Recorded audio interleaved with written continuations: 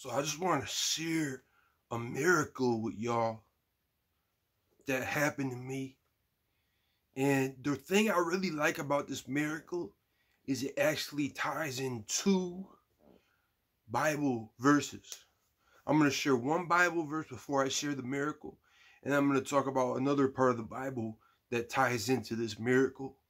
And I'm going to tell you the significance of this.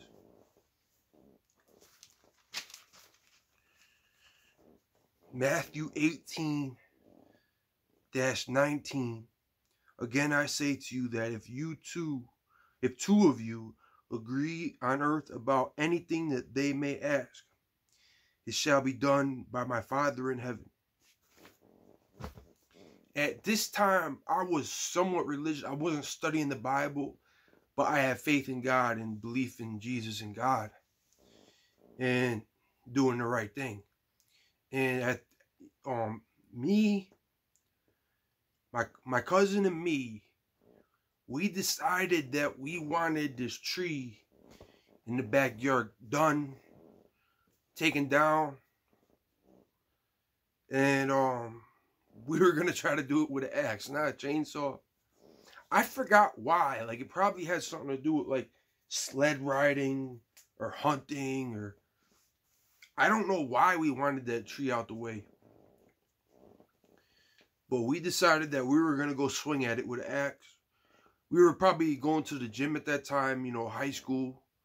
Like, we probably thought we were like strong, you know. And we went down there, and I took 2 swings at it. And hand the axe to him. He took 2 swings at it. And we just looked at the tree and we're like, this tree's not going nowhere, you know what I mean? Like, this tree is solid. I mean, you could do damage with an axe, but you're gonna be there for days. Like, you're gonna be there for hours just hacking away at this tree, which would have been good for boxing training. But we basically just said, nah, this tree's not gonna go down. We didn't waste our time. We assessed it right there. No way that tree's gonna go down. It wasn't like the thickest tree, but it was big enough, you know. It was a skinny tree, but wasn't the skinniest. It was like medium, you know. And so we gave up. We're like, you know, we can't do it. You know, we're not going to do it. We're not even going to try. And sure enough, my cousin goes home. I go to sleep. I look in the backyard.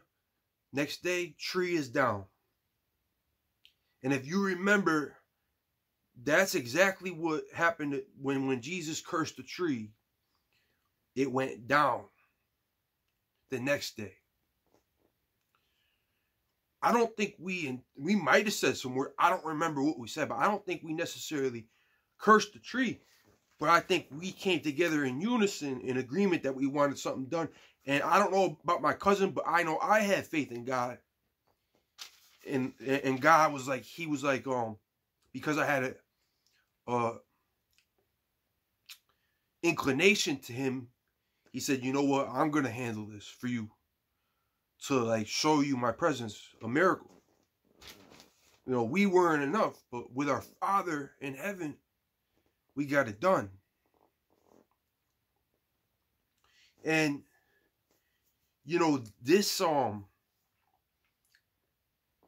just shows you the power of unity. I remember we'd be playing video games. And there'd be 3 of us, but only 2 of us are playing. And I'm not that good at the video game, you know what I'm saying?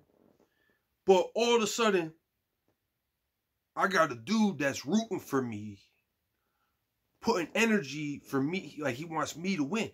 Next thing you know, my ability is up. So this is the power of unity, man. And they doing everything they can to divide us, whether it be race, politics, and everything, you know. But there's only one reality. And there's only one truth. And you will run from the truth of God and Jesus. But I suggest you don't, because you could pretend gravity doesn't exist. You could say you hate gravity. You're still held accountable to it. You're still held to gravity. You could say, oh, the Bible full of crap, shellfish are good to eat. And you know what? I struggle with that too. I eat shellfish sometimes. I don't try to make a habit out of it, but the reality is shellfish are bottom feeders. They're not healthy. We're supposed to be eating fish. That's just the reality. That's just the reality. You don't even need the Bible to say that, that's just known fact. Lobsters, all that crap, shrimp, scallops. I don't agree with boiling them, especially. That's why I'll never eat a lobster. But yeah, I just wanted to give you all a quick word about this, man. We need to come together in agreement, because Jesus is Lord. And for more miracles, paranormal testimonies, and just maybe some vlog stuff, whatever, normal, ideas about anything, hit the like button, subscribe. God bless.